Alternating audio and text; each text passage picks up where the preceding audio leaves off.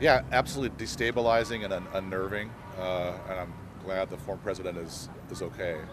Um, never The violence is unacceptable, and I will say also that like this has been brewing. To be honest with you, the tensions are gonna explode, and so I think we lucked out, but everybody's on eggshells here. Yeah, I was just very shocked and horrified by the situation, and we're just thankful that the shooter wasn't more accurate. Very thankful.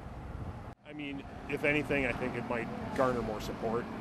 I think that it might be, or it might solidify some people that are kind of in the middle, just trying to decide whose side they should be on.